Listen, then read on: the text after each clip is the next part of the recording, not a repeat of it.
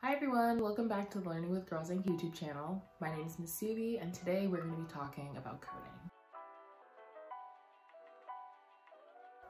Coding is something that we don't think about very often, but it's actually really important in all of our lives. I want you to look around your room and think about what kind of technology you have in there. It might be a phone or an iPad that you're watching this on, or maybe a computer or a gaming console. All of the programs that run on these devices are made up by code. So coding is basically the language that we use to talk to computers. It's a way for us to tell computers what to do.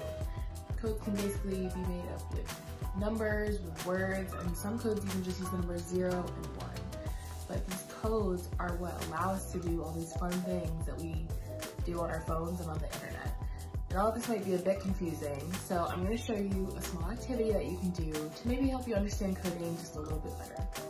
All you're gonna need for this activity is a pencil or some sort of writing utensil, a paper, and then plastic cups. It doesn't necessarily have to be plastic cups. It could maybe be Legos or, colored candy or something, but just something that you can organize into either a pattern or a structure. All right, so to make a code, first we're gonna write an algorithm, basically. So an algorithm is instructions or steps that a computer can understand. A human parallel to an algorithm would be a recipe for baking a cake or cookies, or maybe a method that you use in school to add or subtract.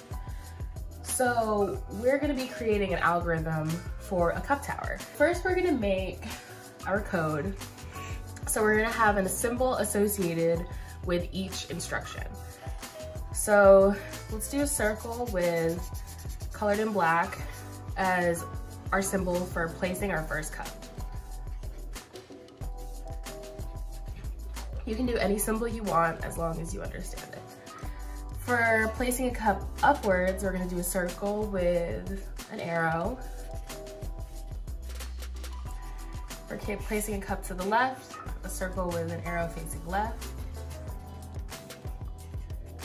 For placing a cup to the right, a circle with an arrow facing to the right. We always need to start with the start of the code. So our start of our code is placing our first cup. You can create your cup tower however you want. I'm gonna do one cup to the left, another, and then a couple more to the left. All right, so if you think about it, this will be my first line of cups. Then to get to the next level, we're gonna place a cup upwards above these cups. And then I'm going to place my cups to the right. Now remember that you're doing the code in order. So if you placed a cup to the left, it would fall because there's nothing under there. So you wanna make sure you're considering your previous code because it's not like you can skip back and forth. The code is just in the order that you write it. So we're gonna place a couple cups to the right.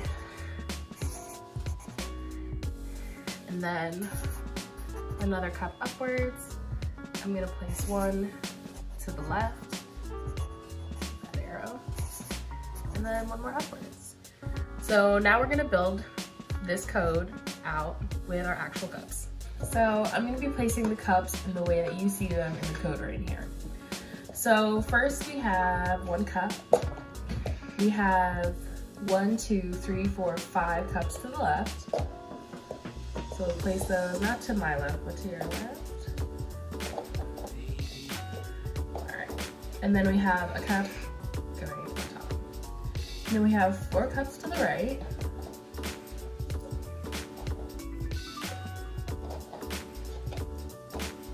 One cup to the top, another to the left, and then one cup. And this is the cups as written by our code. So another way that you could show coding is through making a pattern. For this code, I'm going to use numbers to represent the symbols that we're gonna draw. So for 0, we're gonna draw a little eye. For 1, a heart. And for a 2, a star.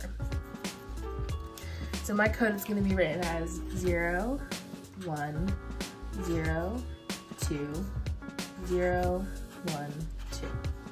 And then we just follow this code to draw out our pattern.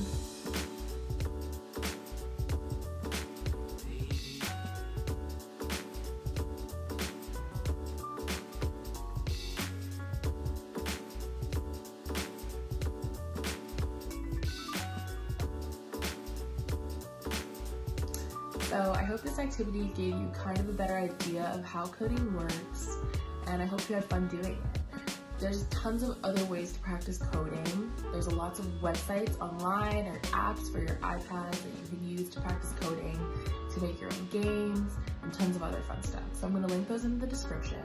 And you should definitely subscribe to our YouTube channel to see more videos from the Girls Inc. team. I hope you guys enjoyed, and I'll see you later. Bye.